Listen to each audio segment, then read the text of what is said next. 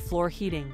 Preparation. The first step you need to take is calculating the area you're wanting to heat. To do this, you need to multiply the length by the width of the room. Remember, you will need to exclude any unheated areas such as sinks, toilets, kitchen worktops, or any other permanent fixtures. Testing. At each stage of the installation, you will need to test your mat. An electrician should be qualified to do so.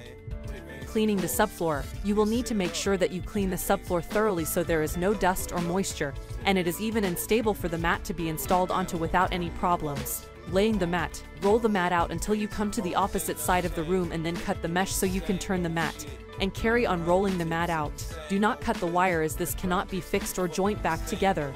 Conductive part. The mat will need to be a minimum of 30 mm away from the conductive parts. Self-leveling. You will need to cover the mat with self-leveling compound